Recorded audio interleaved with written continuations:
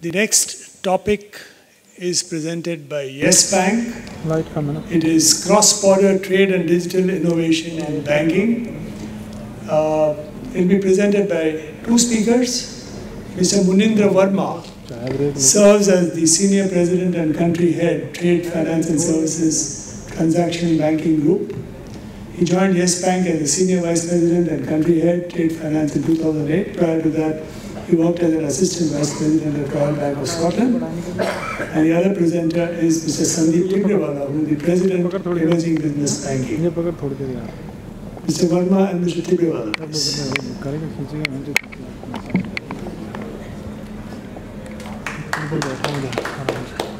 It's really been a great pleasure to be here. Absolutely mesmerized by the spread of participation that we have today, and all the more galvanized, in Mr. Pugazenti's word, truly galvanized to hear story on his subject on zinc and copper, right? Lead and zinc. And I must confess that many of the ideas which were shared by Mr. Justin just a couple of while before, absolutely new to me. I must say that Worldometer is the website I have not been aware of. I am really looking forward to go through that and probably understand all the more. Very, very thankful to hear so nice words about us. And I fully agree that we have huge opportunity to lead in many, many ways as far as our future development, energy requirements, and the way many other issues related to common interests that we have. Now, as I see the galaxy of speakers today, and then we talk about banking, the good common part about banking is that it's touching our lives, it's touching the lives of businesses, it's touching the life of individuals, and in the world of innovation, in the field of innovation, to do new things, banks, not necessarily one particular bank, but banking industry also have to lead the way to partner, to collaborate and support the innovations which are happening across the economy and also particularly in our area of interest today. What I'll do is that I'll focus particularly on cross-border aspect and certain technology innovation which are happening, which are relevant to make our business far more efficient, far more ahead of curve.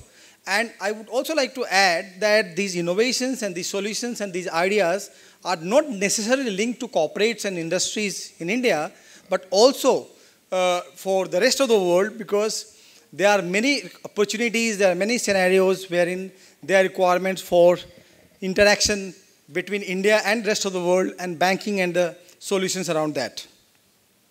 So I'll talk about cross-border financing, supply chain solutions. In our business, commodity hedging solutions are also relevant. There is important aspect of technology, digital banking.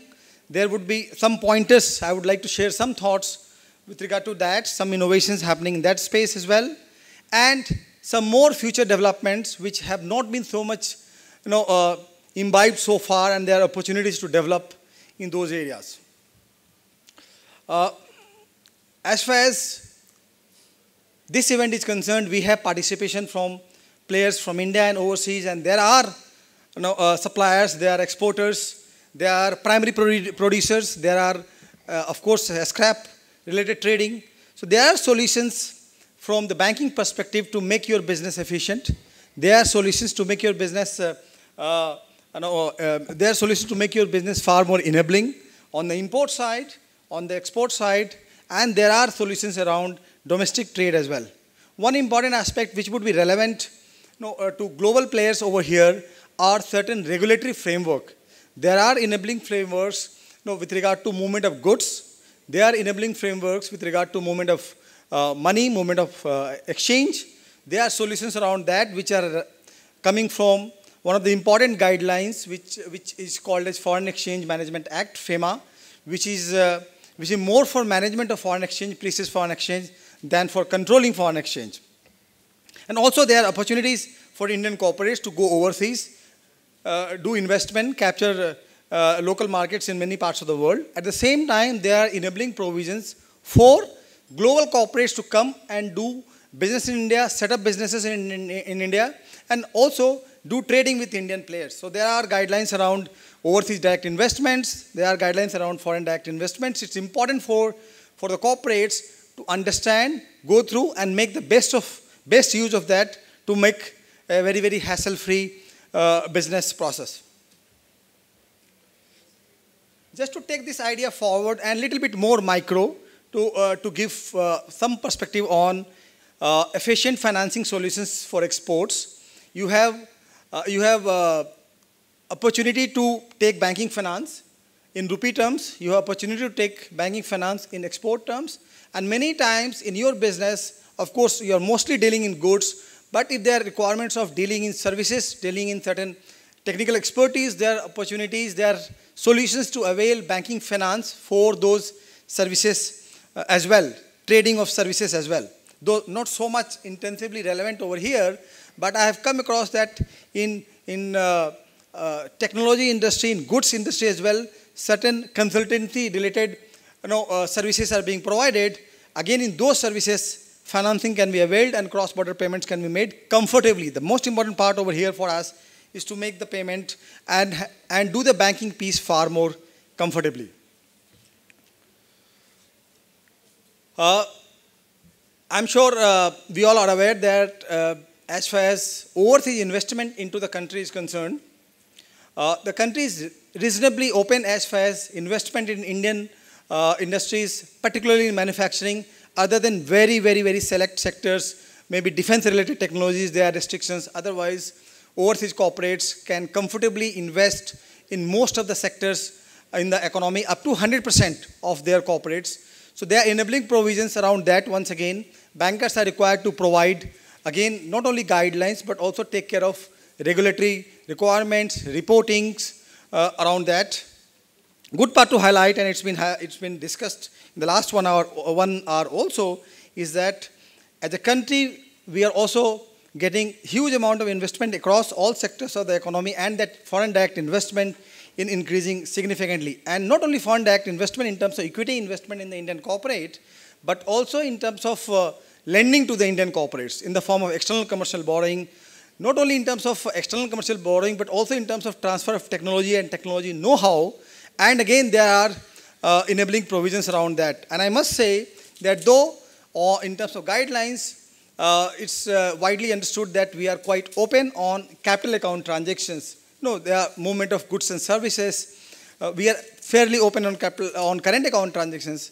There is reasonably very, very large amount of openness on the capital account transactions as well, capital account businesses, capital account movement of capital as well. For example, if an Indian corporate wants to go and invest overseas, there are opportunities to invest up to 4 times of their net worth. So that's the opportunity that is available. At the same time, if one wants to borrow under the external commercial borrowing regime, one corporate can comfortably, without reference to Reserve Bank of India, without any requirement of approval, which we talk about restrictions, one can invest one can borrow as high as $750 million. The point which is relevant for all of us is that in our businesses also, there are lot many enablers. There are not restrictions as far as cross-border movement of capital are concerned. Little bit more micro for our day-to-day business. It's also relevant to our exports and imports. There are a number of financing solutions which are available on the upstream of a corporate, on the downstream of the corporate, and of course as a part of the day-to-day working in terms of working capital solutions which are required by the corporate. One important point I would like to highlight as far as the global supply chain solutions are concerned, that they are with regard to exporters taking certain financing without any requirement of any banking credit exposure from banking system in India. So there are solutions wherein you export to a credible overseas importer, and once you have acceptance from the overseas importers, there are banks in India, there are global banks who back such acceptances, and based on that, without any direct credit line from Indian banking system, you take financing. So this is one such financing area which is developing quite nicely, And I think there are opportunities for players in this sector as well, to avail financing without exposing their balance sheet to the Indian banks. I would also like to highlight commodity hedging related solutions which are not so much intensively used. If you believe that your business has, of course your business is having an element of commodity price risk, and especially that commodity price risk crystallizes when you have your transactions in two different currencies, or the timing of your payments are at different point in time as far as the receivables and payables are concerned. So for those, again, you have opportunity not only to hedge your exposure in the domestic commodity exchanges, but also you have opportunity, you have freedom. And I would like to highlight a little bit about the process. You have freedom to approach, freedom to hedge your exposures in the global commodity exchanges. And for that, again, there are enabling provisions. Earlier, this part of the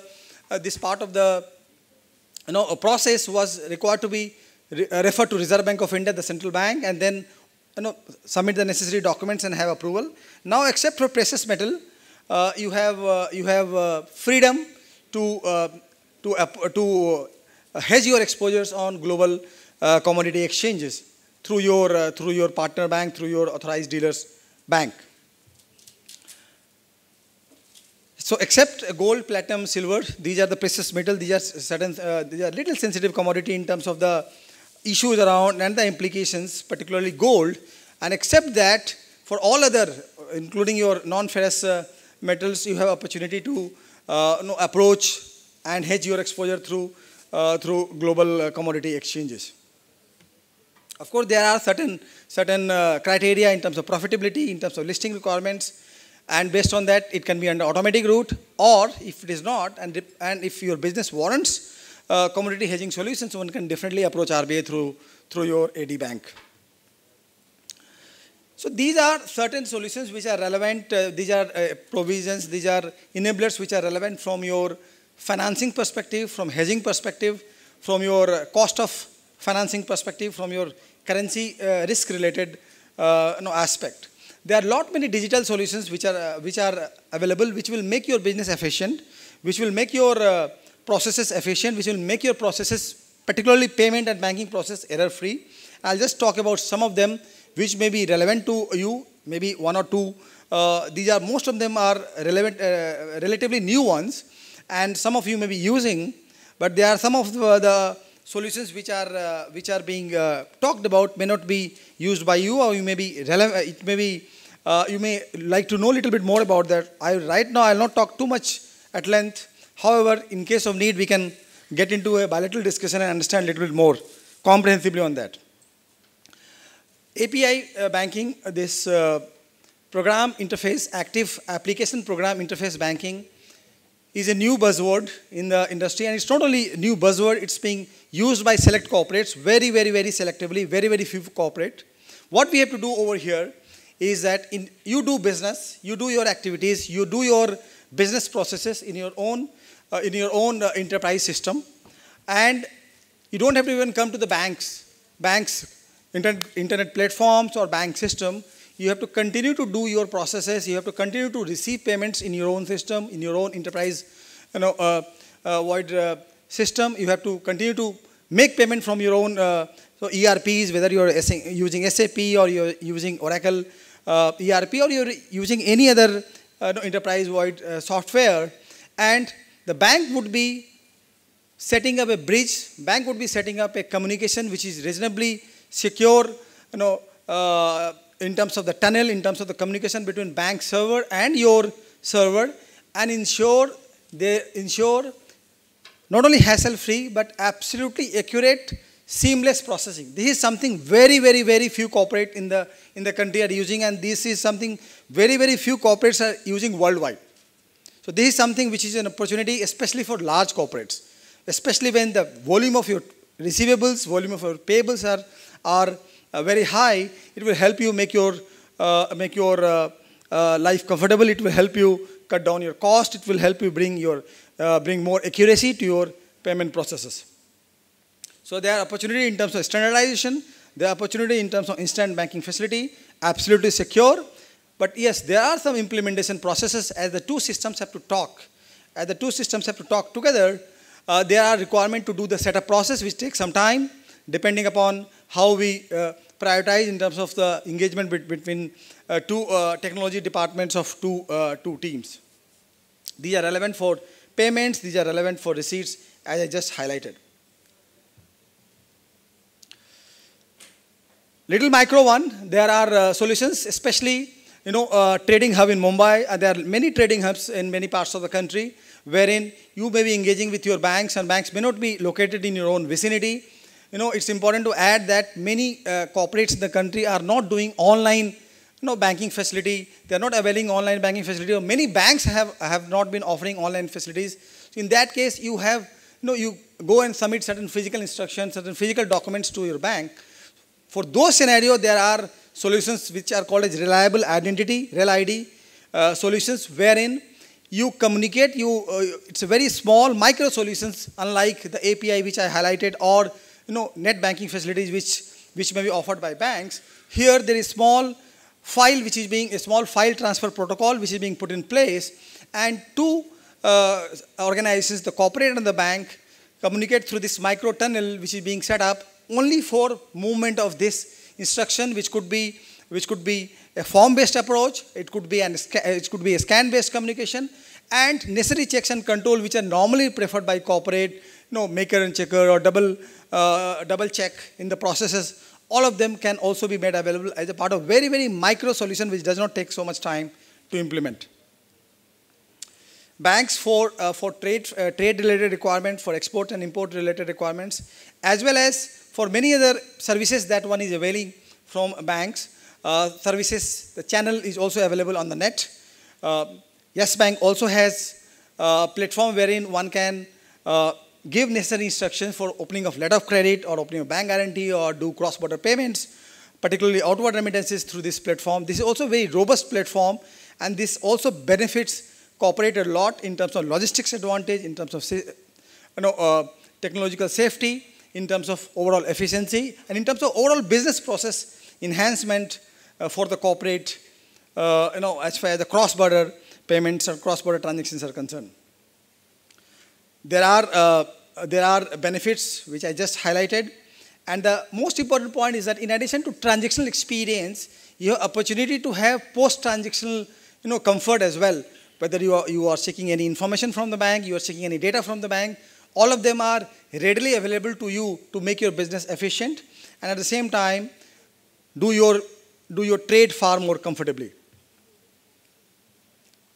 Some new developments have taken place in the Indian banking space for the exporters as well as for the importers. As you all know that in the international trade, the movement of goods, movement of money. However, the data for the customs authority, the authority which manage goods, custom, and the authority and the regulator which looks after the money, which is RBI, the data was not available with both of them at the same point in time. Very, very transformational development as far as the data sharing between the customs and the central bank authorities is concerned, very new to our country. Export data processing management system and import data processing management system. You are going to experience transformational changes with regard to reportings which are required to be done with regard to the communication which flow from the trader, exporter, importer to the customs, to the Reserve Bank, to the banks. That is going to undergo a huge change in the next 6 months to 1 year. So that is something going to really change the way you do your own trade finance and your own cross-border movement of goods and money. 2-3 pointers quickly. Now there are opportunities to not only there are banks who are using this technology, cloud technology, wherein banks as well as corporates, they can avail the efficiency which are developing in the information technology world. That is something, again, we as a bank, as well as I think some other banks are also available, wherein they are providing an ERP kind of software to the corporate. So that is also can be available on cloud, wherein the solutions can be hosted in some common place, not necessarily completely and 100% to be financed or to be, capital expenditure to be incurred by a corporate.